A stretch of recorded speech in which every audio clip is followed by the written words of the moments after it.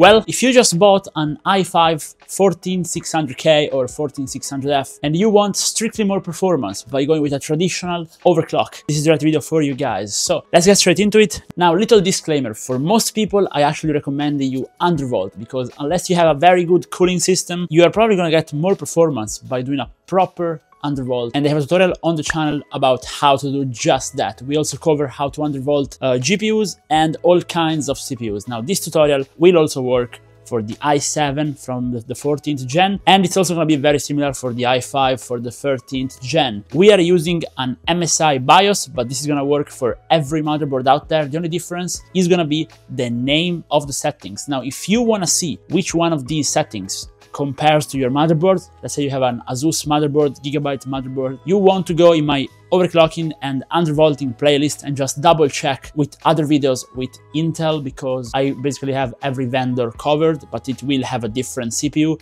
But by doing some cross-referencing, you will get it dialed down. So one last thing is, if this tutorial ends up being helpful, make me a promise and tell me you will drop a like and subscribe to the channel for more. Okay, let's get started. Okay, so here we are in the BIOS. Now, first off, we're gonna go in the advanced mode, which in the MSI board is done by clicking F7. Now, once we're here, we wanna go in the overclocking settings and we wanna just start tuning off the get-go. So if you have an OC Explore mode, put it on Expert. And then you also wanna make sure you have your XMP for your RAM enabled. So in this case, I just click here, but sometimes you don't have the immediate option over there. So you will have to go down until you find Extreme Memory Profile XMP and just put it to enable. Now, this is not part of the overclocking, so test this separately, but just be sure to have this enabled. It's free performance. You paid that RAM for a reason, you know? Let's go with the actual overclocking. So how we do this is we basically are gonna do a static all-core overclock, and then we are gonna show you basically how to tune the voltage to push it higher. So we're gonna start from a baseline, which is 5.7 gigahertz on the CPU.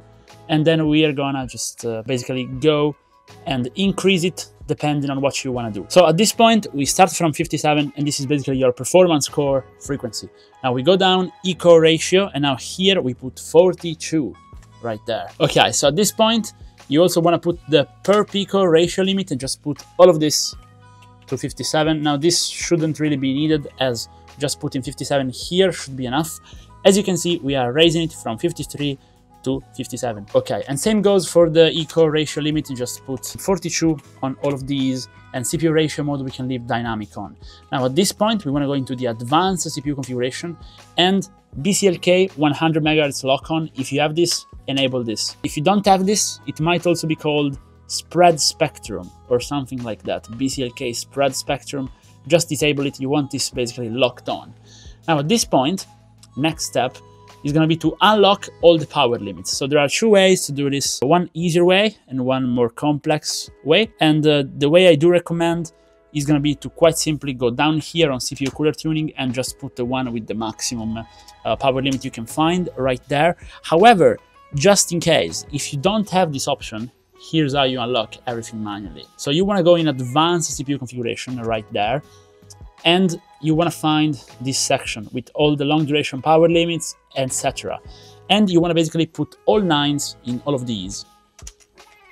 Put the maximum time, put all 9s, and it will basically just automatically lock it at 4096 watts, which is the maximum. Now at this point, we are now going to be working with voltages, because we have our baseline at 5.7 gigahertz on the P cores, 4.3 gigahertz on the E cores, everything locked out, unlocked in terms of power limiting. So it is just a matter of actually going ahead and setting a proper voltage. Now, another thing you want to keep in mind is this. So if you're encountering stability issues only when running AVX workloads, you want to put an offset here, like a -3 is usually advised if you're running like heavy AVX and it's making your PC crash. But in my case, we are not going to tune that. So let's go down until we find the actual voltage. Now, on CPU core voltage mode, okay, so right here, we want to put this, and now pay attention, because this is, I guess, the tricky part where people make mistakes. And now here, we are going to be going with adaptive plus offset mode. Bear with me with this one, because it's maybe a little different from the other tutorials, but I have tested it, and on 14th gen especially, this seems to work better. Core voltage, we want to put to 1.2, which is going to be our base. Then from our base, we're gonna put an offset. Now we're gonna be doing basically the same when it comes to the E-core, okay? Again, bear in mind with me, but here we just put offset. As I told you, this tutorial is basically gonna be starting from a certain frequency and then we're gonna be going up. So this is the starting point. If you wanna just copy this, you can just go here, go into minus and put 0.05 right there. In here, go into minus and put 0.05 right there. Now, I expect the comments. I know you're gonna be saying, hey, but what is this? Like, why are we overclocking with a lower voltage? Okay, so this is a voltage point overclocking, but again, it's just baseline starting point because this CPU, if left alone, goes very high with core clock. But basically now we are making it draw less power, making sure it doesn't hit power limit, it doesn't throttle down. So this is actually gonna be overclocked under load compared to stock because it's gonna run the frequency we set indefinitely. So it's effectively an overclock. But this is just the starting point. So if you want to go higher with the frequency, so for example, you want to put 57, 58 here, let's say, or this is not stable for you because, as you know, every CPU is different. Well, what do? You increase the offset, but it's a negative offset, so you decrease it. So you go 0.03 if you're testing the P cores, and if you're testing the E cores, you go 0.03 on the E cores. You test this and see if it's stable. If it's not stable, you go 0.02. Okay, now you will arrive at a point when to go higher in frequency, you're actually gonna need to give it more voltage, not less offset. If your CPU cooler can handle it, and that's a whole other topic, which is the reason we're doing this, you will then have to go with a plus. So when you go with a plus, you're gonna be dramatically increasing the power output of your CPU. So be sure to do this only if your cooler can handle it, and be sure to double check, double test, and make sure everything is running smooth and stable, if it makes sense. But this is how you do it.